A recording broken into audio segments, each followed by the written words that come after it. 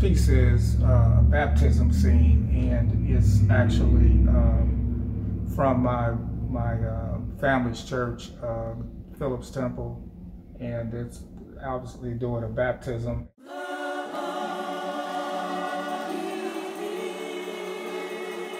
I was supposed to get baptized at 12, and due to some unforeseen circumstances, I didn't end up getting baptized till 2012. So it's a long story, but it's kind of humorous. But it's a very vulnerable position to be in, and even at my age when I was baptized, it was still a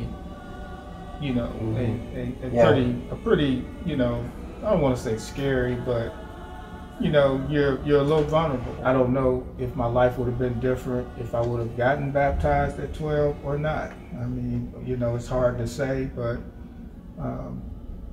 I finally felt like that I was ready to make that commitment. So, Morris, if I was out in the community, and is this Phillips Temple? Yes. Okay. So, if I was out in the community, is there any chance, and you don't have to tell me names, but is there any chance that I might know any of these people? You may know Pastor James Washington. Yeah?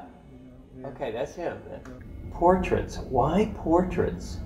You do so many. Well, Mike, I just came out like that. I mean, I started off like that I don't know where it came from, but it's like my younger brother, who's actually belongs to Phillips Temple. Yeah.